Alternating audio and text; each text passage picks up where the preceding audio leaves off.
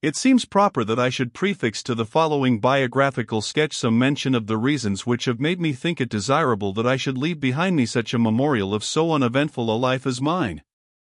I do not for a moment imagine that any part of what I have to relate can be interesting to the public as a narrative or as being connected with myself.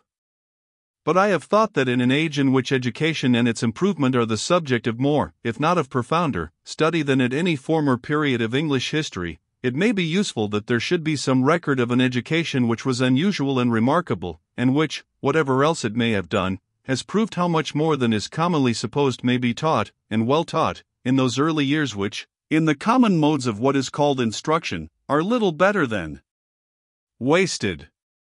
It has also seemed to me that in an age of transition in opinions, there may be somewhat both of interest and of benefit in noting the successive phases of any mind which was always pressing forward, equally ready to learn and to unlearn either from its own thoughts or from those of others.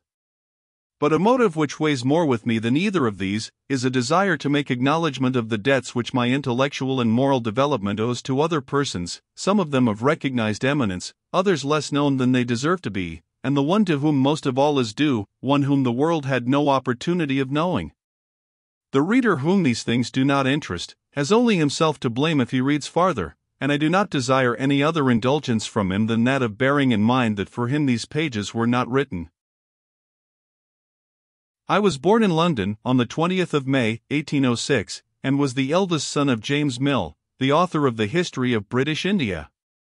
My father, the son of a petty tradesman and, I believe, small farmer, at Northwater Bridge, in the county of Angus, was, when a boy, recommended by his abilities to the notice of Sir John Stuart, of Fettercairn, one of the barons of the Exchequer in Scotland, and was, in consequence, sent to the University of Edinburgh, at the expense of a fund established by Lady Jane Stuart, the wife of Sir John Stuart, and some other ladies for educating young men for the Scottish Church. He there went through the usual course of study, and was licensed as a preacher, but never followed the profession, having satisfied himself that he could not believe the doctrines of that or any other church. For a few years he was a private tutor in various families in Scotland, among others that of the Marquis of Tweedale, but ended by taking up his residence in London, and devoting himself to authorship. Nor had he any other means of support until 1819, when he obtained an appointment in the India House. In this period of my father's life there are two things which it is impossible not to be struck with, one of them unfortunately a very common circumstance, the other a most uncommon one.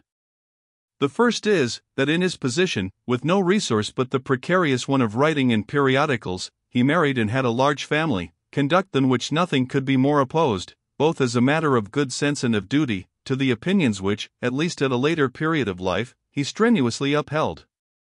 The other circumstance is the extraordinary energy which was required to lead the life he led, with the disadvantages under which he labored from the first, and with those which he brought upon himself by his marriage. It would have been no small thing, had he done no more than to support himself and his family during so many years by writing, without ever being in debt, or in any pecuniary difficulty, holding, as he did, opinions, both in politics and in religion, which were more odious to all persons of influence, and to the common run of prosperous Englishmen, in that generation than either before or since, and being not only a man whom nothing would have induced to write against his convictions, but one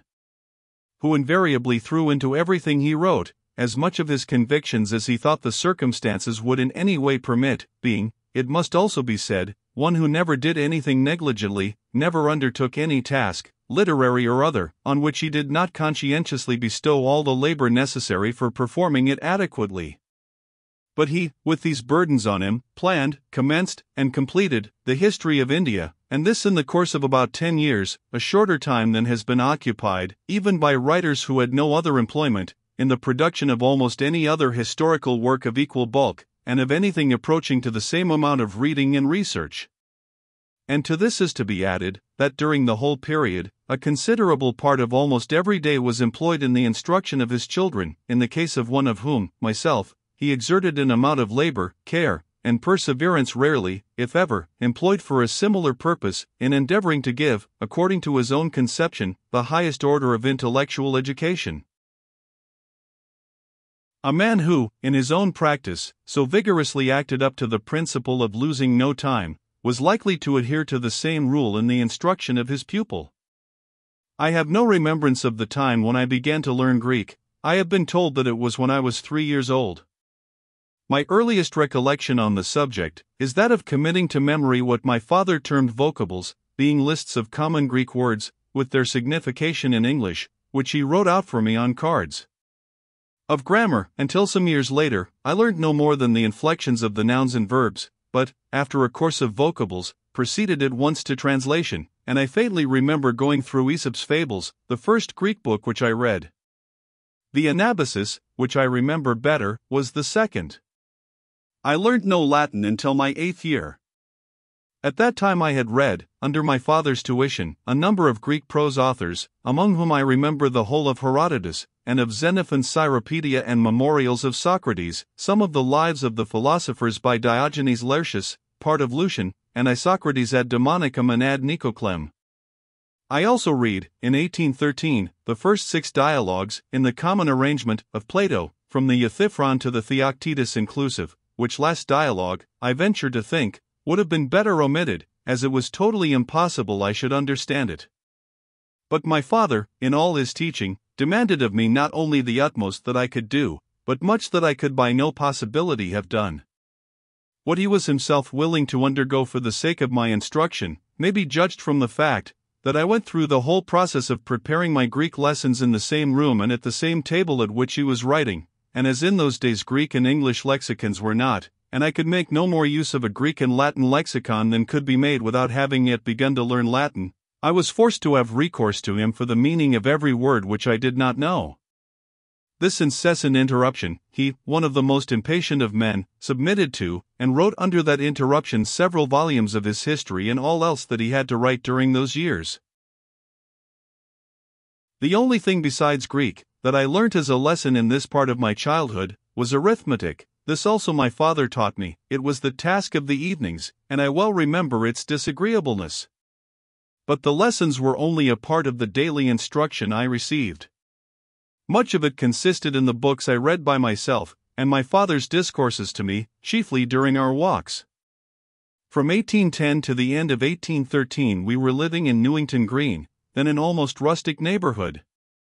My father's health required considerable and constant exercise, and he walked habitually before breakfast, generally in the green lanes towards Hornsey. In these walks I always accompanied him, and with my earliest recollections of green fields and wild flowers, is mingled that of the account I gave him daily of what I had read the day before. To the best of my remembrance, this was a voluntary rather than a prescribed exercise. I made notes on slips of paper while reading, and from these in the morning walks, I told the story to him, for the books were chiefly histories, of which I read in this manner a great number, Robertson's Histories, Hume, Gibbon, but my greatest delight, then and for long afterwards, was Watson's Philip II and III. The heroic defense of the Knights of Malta against the Turks, and of the revolted provinces of the Netherlands against Spain, excited in me an intense and lasting interest. Next to Watson, my favorite historical reading was Hooke's History of Rome. Of Greece I had seen at that time no regular history, except school abridgments and the last 2 or 3 volumes of a translation of Rollin's Ancient History, beginning with Philip of Macedon. But I read with great delight Langhorne's translation of Plutarch. In English history, beyond the time at which Hume leaves off, I remember reading Burnet's history of his own time, though I cared little for anything in it except the wars and battles, and the historical part of the Annual Register, from the beginning to about 1788, where the volumes my father borrowed for me from Mr. Bentham left off. I felt a lively interest in Frederick of Prussia during his difficulties, and in Pauli, the Corsican patriot, but when I came to the American War, I took my part, like a child as I was, until set right by my father, on the wrong side, because it was called the English side. In these frequent talks about the books I read, he used, as opportunity offered, to give me explanations and ideas respecting civilization, government, morality, mental cultivation, which he required me afterwards to restate to him in my own words. He also made me read, and give him a verbal account of, many books which would not have interested me sufficiently to induce me to read them of myself, among others Miller's Historical View of the English Government, a book of great merit for its time, and which he highly valued, Mosheim's Ecclesiastical History, Macree's Life of John Knox, and even Sewell and Ruddy's histories of the Quakers. He was fond of putting into my hands books which exhibited men of energy and resource in unusual circumstances, struggling against difficulties and overcoming them. Of such works I remember Beaver's African Memoranda, and Collins's account of the first settlement of New South Wales. Two books which I never wearied of reading were Anson's Voyages, so delightful to most young persons, and a collection, Hawksworth's, I believe, of voyages round the world, in 4 volumes, beginning with Drake and ending with Cook and Bougainville. Of children's books, any more than of playthings, I had scarcely any, except an occasional gift from a relation or acquaintance. Among those I had, Robinson Crusoe was preeminent, and continued to delight me through all my boyhood. It was no part, however, of my father's system to exclude books of amusement, though he allowed them very sparingly. Of such books he possessed at that time next to none, but he borrowed several from me. Those which I remember are the Arabian Nights, Cazotte's Arabian Tales, Don Quixote, Miss Edgeworth's Popular Tales, and a book of some reputation in its day, Brooke's Fool of Quality. In my 8th year I commenced learning Latin, in conjunction with a younger sister, to whom I taught it as I went on, and who afterwards repeated the lessons to my father. From this time, other sisters and brothers being successively added as pupils, a considerable part of my day's work consisted of this preparatory teaching. It was a part which I greatly disliked, the more so, as I was held responsible for the lessons of my pupils, in almost as full a sense as for my own. I, however, derived from this discipline the great advantage of learning more thoroughly and retaining more lastingly the things which I was set to teach. Perhaps, too, the practice it afforded in explaining difficulties to others may even at that age have been useful. In other respects, the experience of my boyhood is not favorable to the plan of teaching children by means of one another. The teaching, I am sure, is very inefficient as teaching, and I well know that the relation between teacher and taught is not a good moral discipline to either. I went in this manner through the Latin grammar, and a considerable part of Cornelius Nepos and Caesar's commentaries, but afterwards added to the superintendence of these lessons, much longer ones of my own. In the same year in which I began Latin, I made my first commencement in the Greek poets with the Iliad. After I had made some progress in this, my father put Pope's translation into my hands. It was the first English verse I had cared to read, and it became one of the books in which for many years I most delighted. I think I must have read it from 20 to 30 times through. I should not have thought it worthwhile to mention a taste apparently so natural to boyhood, if I had not, as I think, observed that the keen enjoyment of this brilliant specimen of narrative and versification is not so universal with boys, as I should have expected both a priori and from my individual experience. Soon after this time I commenced Euclid, and somewhat later, algebra, still under my father's tuition. From my 8th to my 12th year, the Latin books which I remember reading were the Bucolics of Virgil, and the first 6 books of the Aeneid, all Horace, except the Epodes, the Fables of Phaedrus, the first 5 books of Livy, to which from my love of the subject I voluntarily added, in my hours of leisure, the remainder of the first decade, all Sallust, a considerable part of Ovid's Metamorphoses, some plays of Terence, 2 or 3 books of Lucretius, several of the orations of Cicero. And of his writings on oratory, also his letters to Atticus, my father taking the trouble to translate to me from the French the historical explanations in Mingault's notes.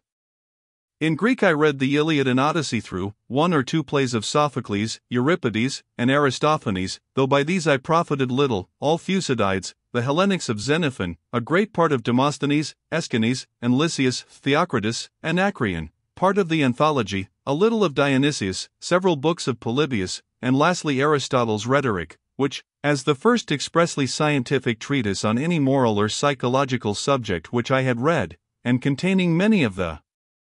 best observations of the ancients on human nature and life, my father made me study with peculiar care, and throw the matter of it into synoptic tables.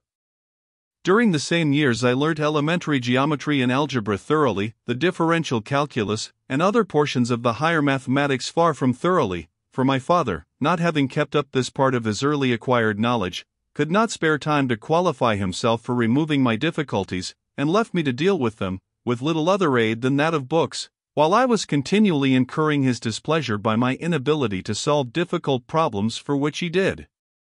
not see that I had not the necessary previous knowledge. As to my private reading, I can only speak of what I remember. History continued to be my strongest predilection, and most of all ancient history. Mitford's Greece I read continually. My father had put me on my guard against the Tory prejudices of this writer, and his perversions of facts for the whitewashing of despots, and blackening of popular institutions.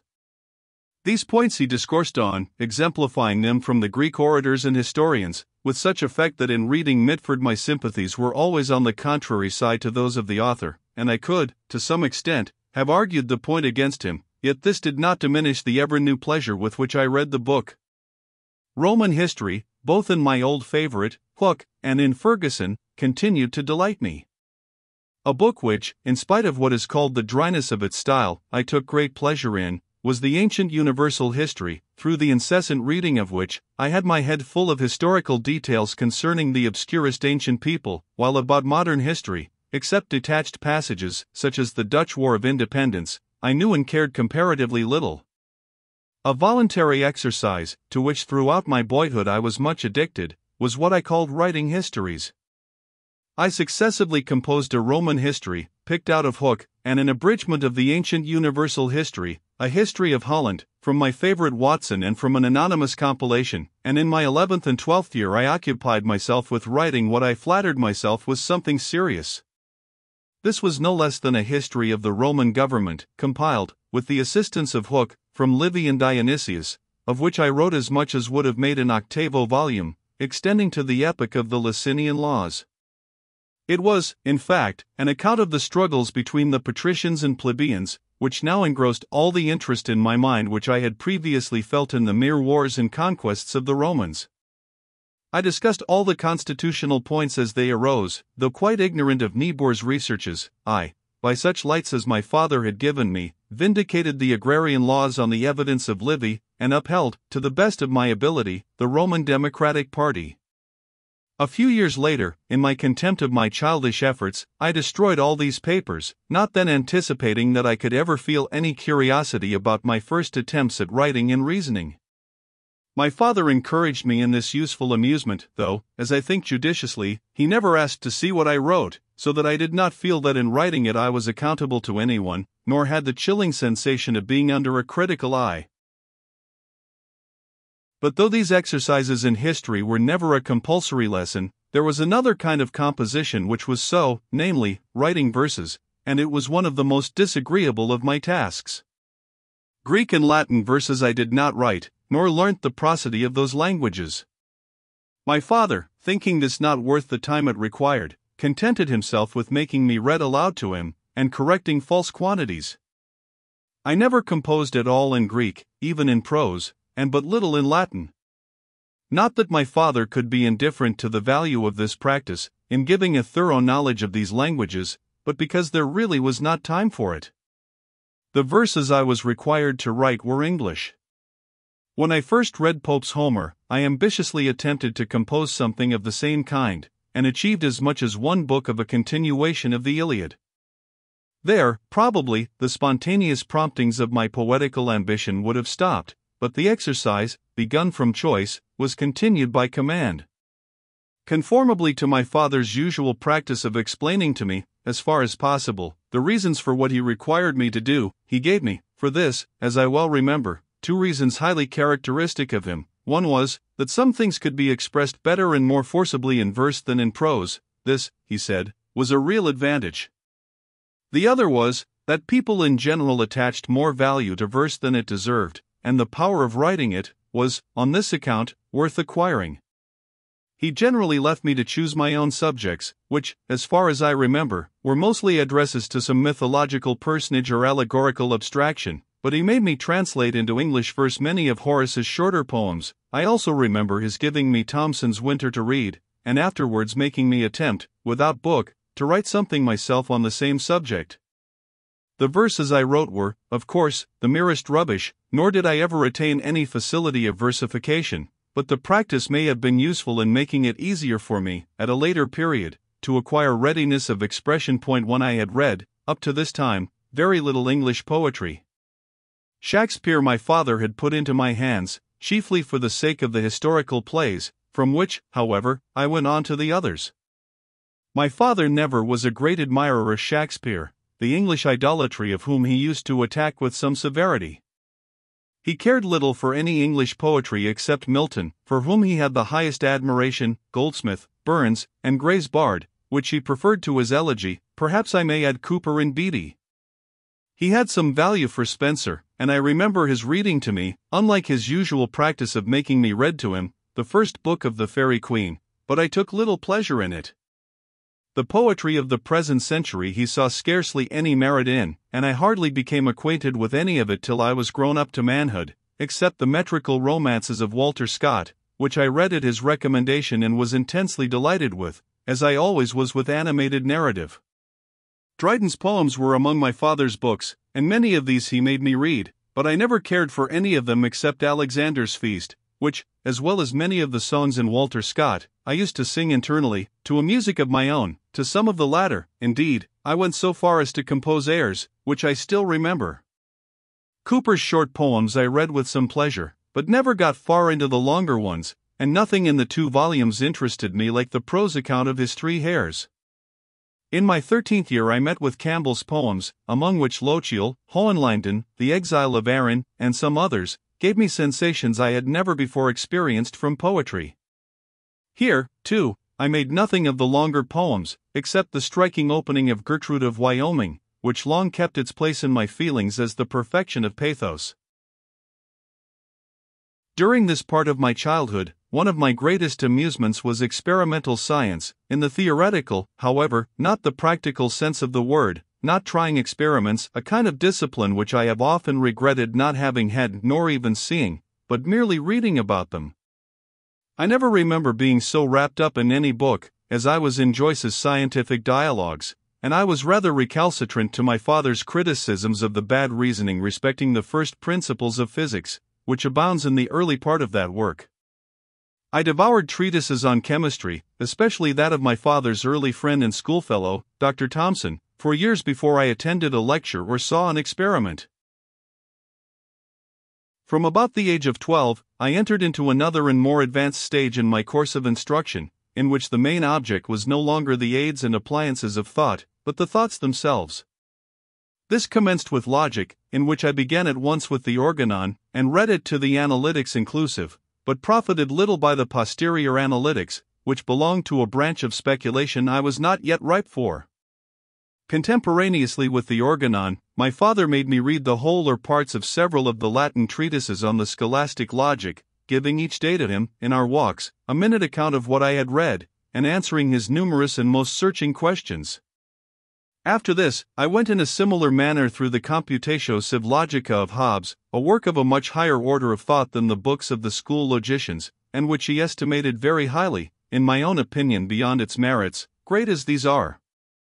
It was his invariable practice, whatever studies he exacted from me, to make me as far as possible understand and feel the utility of them, and this he deemed peculiarly fitting in the case of the syllogistic logic, the usefulness of which had been impugned by so many writers of authority. I well remember how, and in what particular walk, in the neighborhood of Bagshot Heath, where we were on a visit to his old friend Mr. Wallace, then one of the mathematical professors at Sandhurst, he first attempted by questions to make me think on the subject, and frame some conception of what constituted the utility of the syllogistic logic, and when I had failed in this, to make me understand it by explanations. The explanations did not make the matter at all clear to me at the time, but they were not therefore useless, they remained as a nucleus for my observations and reflections to crystallize upon, the import of his general remarks being interpreted to me by the particular instances which came under my notice afterwards. My own consciousness and experience ultimately led me to appreciate quite as highly as he did the value of an early practical familiarity with the school logic. I know of nothing, in my education, to which I think myself more indebted for whatever capacity of thinking I have attained. The first intellectual operation in which I arrived at any proficiency was dissecting a bad argument, and finding in what part the fallacy lay, and though whatever capacity of this sort I attained was due to the fact that it was an intellectual exercise in which I was most perseveringly drilled by my father, yet it is also true that the school logic, and the mental habits acquired in studying it, were among the principal instruments of this drilling. I am persuaded that nothing, in modern education, tends so much, when properly used, to form exact thinkers, who attach a precise meaning to words and propositions, and are not imposed on by vague, loose, or ambiguous terms. The boasted influence of mathematical studies is nothing to it, for in mathematical processes, none of the real difficulties of correct ratiocination occur. It is also a study peculiarly adapted to an early stage in the education of philosophical students, since it does not presuppose the slow process of acquiring, by experience and reflection, valuable thoughts of their own.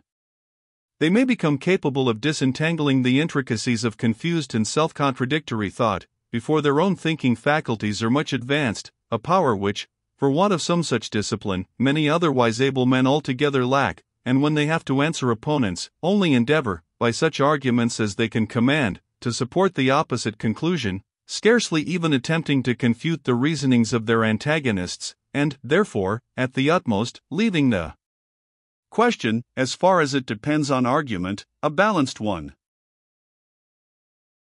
During this time, the Latin and Greek books which I continued to read with my father were chiefly such as were worth studying, not for the language merely, but also for the thoughts. This included much of the orators, and especially Demosthenes, some of whose principal orations I read several times over, and wrote out, by way of exercise, a full analysis of them. My father's comments on these orations when I read them to him were very instructive to me. He not only drew my attention to the insight they afforded into Athenian institutions, and the principles of legislation and government which they often illustrated, but pointed out the skill and art of the orator, how everything important to his purpose was said at the exact moment when he had brought the minds of his audience into the state most fitted to receive it, how he made steal into their minds, gradually and by insinuation, thoughts which, if expressed in a more direct manner, would have roused their opposition. Most of these reflections were beyond my capacity of full comprehension at the time, but they left seed behind, which germinated in due season.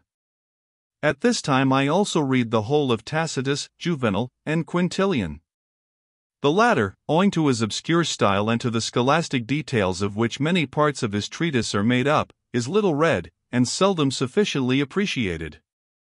His book is a kind of encyclopedia of the thoughts of the ancients on the whole field of education and culture, and I have retained through life many valuable ideas which I can distinctly trace to my reading of him, even at that early age. It was at this period that I read, for the first time, some of the most important dialogues of Plato, in particular the Gorgias, the Protagoras, and the Republic. There is no author to whom my father thought himself more indebted for his own mental culture than Plato, or whom he more frequently recommended to young students. I can bear similar testimony in regard to myself. The Socratic method, of which the Platonic dialogues are the chief example, is unsurpassed as a discipline for correcting the errors, and clearing up the confusions incident to the intellectus sibi permissus, the understanding which has made up all its bundles of associations under the guidance of popular phraseology. The close, searching elenchus by which the man of vague generalities is constrained either to express his meaning to himself in definite terms, or to confess that he does not know what he is talking about, the perpetual testing of all general statements by particular instances, the siege in form which is laid to the meaning of large abstract terms, by fixing upon some still larger class name which includes that and more, and dividing down to the thing sought, marking out its limits and definition by a series of accurately drawn distinctions between it and each of the cognate objects which are successively parted off from it. All this, as an education for precise thinking, is inestimable, and all this, even at that age, took such hold of me that it became part of my own mind. I have felt ever since that the title of Platonist belongs by far better right to those who have been nourished in and have endeavored to practice Plato's mode of investigation, than to those who are distinguished only by the adoption of certain dogmatical conclusions, drawn mostly from the least intelligible of his works, and which the character of his mind and writings makes it uncertain whether he himself regarded as anything more than poetic fancies, or philosophic conjectures. In going through Plato and Demosthenes, since I could now read these authors, as far as the language was concerned, with perfect ease, I was not required to construe them sentence by sentence, but to read them aloud to my father, answering questions when asked, but the particular attention which he paid to elocution, in which his own excellence was remarkable, made this reading aloud to him a most painful task. Of all things which he required me to do, there was none which I did so constantly ill, or in which he so perpetually lost his temper with me. He had thought much on the principles of the art of reading, especially the most neglected part of it, the inflections of the voice, or modulation, as writers on elocution call it, in contrast with articulation on the one side, and expression on the other, and had reduced it to rules, grounded on the logical analysis of a sentence. These rules he strongly impressed upon me, and took me severely to task for every violation of them, but I even then remarked, though I did not venture to make the remark to him, that though he reproached me when I read a sentence ill, and told me how I ought to have read it, he never by reading it himself, showed me how it ought to be read.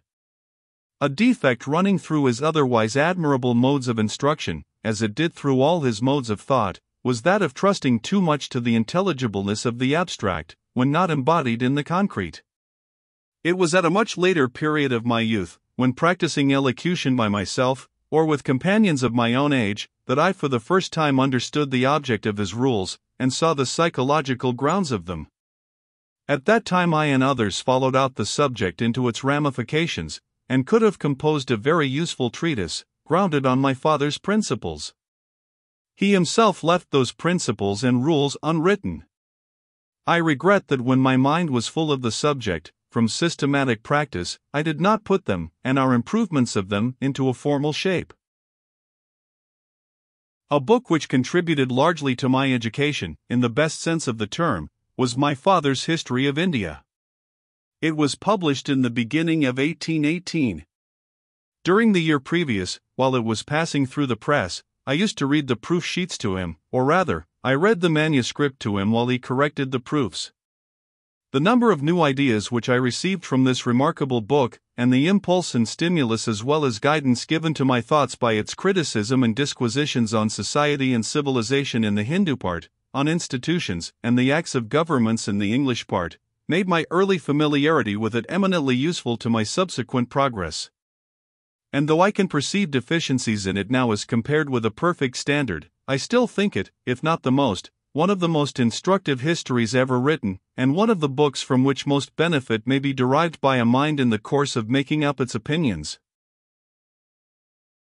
The preface, among the most characteristic of my father's writings, as well as the richest in materials of thought, gives a picture which may be entirely depended on, of the sentiments and expectations with which he wrote the history.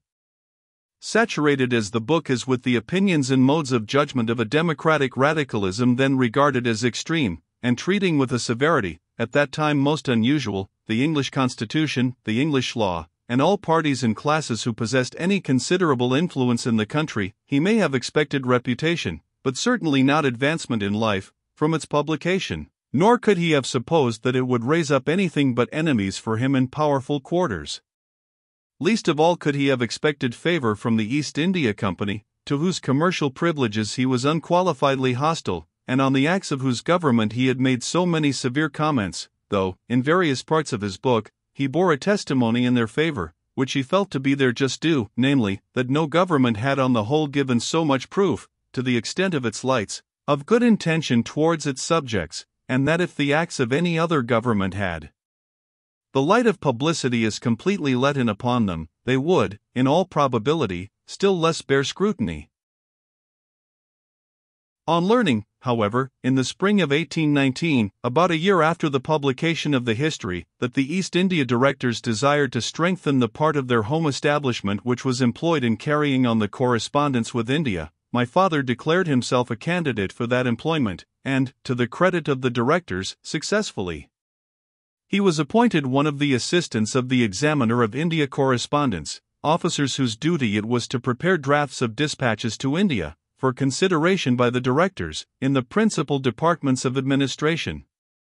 In this office, and in that of Examiner, which he subsequently attained, the influence which his talents, his reputation, and his decision of character gave him, with superiors who really desired the good government of India, enabled him to a great extent to throw into his drafts of dispatches, and to carry through the ordeal of the Court of Directors and Board of Control, without having their force much weakened, his real opinions on Indian subjects.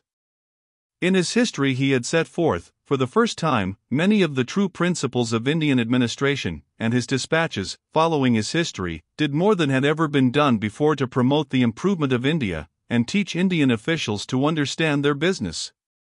If a selection of them were published, they would, I am convinced, place his character as a practical statesman fully on a level with his eminence as a speculative writer. This new employment of his time caused no relaxation in his attention to my education. It was in this same year, 1819, that he took me through a complete course of political economy. His loved and intimate friend, Ricardo, had shortly before published the book which formed so great an epoch in political economy, a book which would never have been published or written, but for the entreaty and strong encouragement of my father, for Ricardo, the most modest of men, though firmly convinced of the truth of his doctrines, deemed himself so little capable of doing them justice in exposition and expression, that he shrank from the idea of publicity. The same friendly encouragement induced Ricardo, a year or two later, to become a member of the House of Commons, where, during the remaining years of his life, unhappily cut short in the full vigor of his intellect, he rendered so much service to his and my father's opinions both on political economy and on other subjects. Though Ricardo's great work was already in print, no didactic treatise embodying its doctrines, in a manner fit for learners, had yet appeared. My father, therefore, commenced instructing me in the science by a sort of lectures, which he delivered to me in our walks. He expounded each day a portion of the subject, and I gave him next day a written account of it, which he made me rewrite over and over again until it was clear, precise, and tolerably complete. In this manner I went through the whole extent of the science, and the written outline of it which resulted from my daily compte rendu, served him afterwards as notes from which to write his elements of political economy. After this I read Ricardo, giving an account daily of what I read, and discussing, in the best manner I could, the collateral points which offered themselves in our progress. On money, as the most intricate part of the subject, he made me read in the same manner Ricardo's admirable pamphlets, written during what was called the Bullion Controversy. To these succeeded Adam Smith, and in this reading it was one of my father's main objects to make me apply to Smith's more superficial view of political economy, the superior lights of Ricardo, and detect what was fallacious in Smith's arguments, or erroneous in any of his conclusions. Such a mode of instruction was excellently calculated to form a thinker, but it required to be worked by a thinker, as close and vigorous as my father. The path was a thorny one, even to him, and I am sure it was so to me, notwithstanding the strong interest I took in the subject. He was often, and much beyond reason, provoked by my failures in cases where success could not have been expected, but in the main his method was right, and it succeeded. I do not believe that any scientific teaching ever was more thorough, or better fitted for training the faculties, than the mode in which logic and political economy were taught to me by my father. Striving, even in an exaggerated degree, to call forth the activity of my faculties, by making me find out everything for myself, he gave his explanations not before, but after, I had felt the full force of the difficulties, and not only gave me an accurate knowledge of these two great subjects, as far as they were then understood, but made me a thinker on both. I thought for myself almost from the first, and occasionally thought differently from him, though for a long time only on minor points, and making his opinion the ultimate standard. At a later period I even occasionally convinced him, and altered his opinion on some points of detail, which I state to his honor, not my own. It at once exemplifies his perfect candor, and the real worth of his method of teaching. At this point concluded what can properly be called my lessons. When I was about 14 I left England for more than a year, and after my return, though my studies went on under my father's general direction, he was no longer my schoolmaster. I shall therefore pause here, and turn back to matters of a more general nature connected with the part of my life and education included in the preceding reminiscences. In the course of instruction which I have partially retraced, the point most superficially apparent is the great effort to give, during the years of childhood, an amount of knowledge in what are considered the higher branches of education, which is seldom acquired, if acquired at all, until the age of manhood. The result of the experiment shows the ease with which this may be done, and places in a strong light the wretched waste of so many precious years as are spent in acquiring the modicum of Latin and Greek commonly taught to schoolboys, a waste which has led so many educational reformers to entertain the ill-judged proposal of discarding these languages altogether from general education. If I had been by nature extremely quick of apprehension, or had possessed a very accurate and retentive memory, or were of a remarkably active and energetic character, the trial would not be conclusive, but in all these natural gifts I am rather below than above par. What I could do, could assuredly be done by any boy or girl of average capacity and healthy physical constitution, and if I have accomplished anything, I owe it, among other fortunate circumstances, to the fact that through the early training bestowed on me by my father, I started, I may fairly say, with an advantage of a quarter of a century over my contemporaries. There was one cardinal point in this training, of which I have already given some indication, and which, more than anything else, was the cause of whatever good it effected. Most boys or youths who have had much knowledge drilled into them, have their mental capacities not strengthened, but overlaid by it. They are crammed with mere facts, and with the opinions or phrases of other people, and these are accepted as a substitute for the power to form opinions of their own, and thus the sons of eminent fathers, who have spared no pains in their education, so often grow up mere parroters of what they have learnt, incapable of using their minds except in the furrows traced for them. Mine, however, was not an education of cram. My father never permitted anything which I learnt to degenerate into a mere exercise of memory. He strove to make the understanding not only go along with every step of the teaching, but, if possible, precede it. Anything which could be found out by thinking I never was told, until I had exhausted my efforts to find it out for myself. As far as I can trust my remembrance, I acquitted myself very lamely in this department. My recollection of such matters is almost wholly of failures, hardly ever of success. It is true the failures were often in things in which success, in so early a stage of my progress, was almost impossible. I remember at some time in my 13th year, on my happening to use the word idea, he asked me what an idea was, and expressed some displeasure at my ineffectual efforts to define the word. I recollect also his indignation at my using the common expression that something was true in theory but required correction in practice, and how, after making me vainly strive to define the word theory, he explained its meaning, and showed the fallacy of the vulgar form of speech which I had used, leaving me fully persuaded that in being unable to give a correct definition of theory, and in speaking of it as something which might be at variance with practice, I had shown unparalleled ignorance. In this he seems, and perhaps was, very unreasonable, but I think, only in being angry at my failure. A pupil from whom nothing is ever demanded which he cannot do, never does all he can. One of the evils most liable to attend on any sort of early proficiency, and which often fatally blights its promise, my father most anxiously guarded against. This was self-conceit. He kept me, with extreme vigilance, out of the way of hearing myself praised, or of being led to make self-flattering comparisons between myself and others. From his own intercourse with me I could derive none but a very humble opinion of myself, and the standard of comparison he always held up to me was not what other people did, but what a man could and ought to do. He completely succeeded in preserving me from the sort of influences he so much dreaded. I was not at all aware that my attainments were anything unusual at my age. If I accidentally had my attention drawn to the fact that some other boy knew less than myself, which happened less often than might be imagined, I concluded, not that I knew much, but that he, for some reason or other, knew little, or that his knowledge was of a different kind from mine. My state of mind was not humility, but neither was it arrogance. I never thought of saying to myself, I am, or I can do, so and so. I neither estimated myself highly nor lowly. I did not estimate myself at all. If I thought anything about myself, it was that I was rather backward in my studies, since I always found myself so, in comparison with what my father expected from me. I assert this with confidence, though it was not the impression of various persons who saw me in my childhood.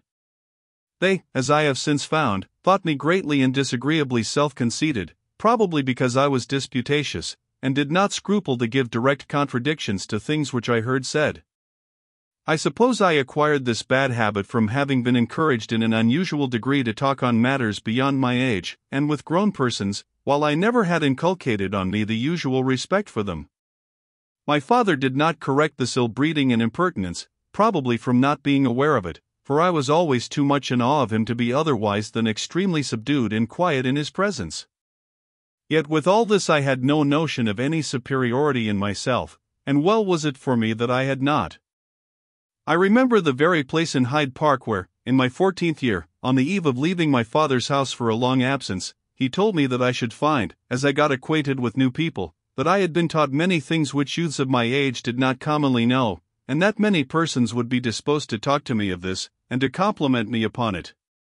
What other things he said on this topic I remember very imperfectly, but he wound up by saying, that whatever I knew more than others, could not be ascribed to any merit in me, but to the very unusual advantage which had fallen to my lot, of having a father who was able to teach me, and willing to give the necessary trouble and time, that it was no matter of praise to me, if I knew more than those who had not had a similar advantage, but the deepest disgrace to me if I did not. I have a distinct remembrance, that the suggestion thus for the first time made to me, that I knew more than other youths who were considered well educated, was to me a piece of information, to which, as to all other things which my father told me, I gave implicit credence, but which did not at all impress me as a personal matter. I felt no disposition to glorify myself upon the circumstance that there were other persons who did not know what I knew, nor had I ever flattered myself that my acquirements, whatever they might be, were any merit of mine, but, now when my attention was called to the subject, I felt that what my father had said respecting my peculiar advantages was exactly the truth and common sense of the matter, and it fixed my opinion and feeling from that time forward.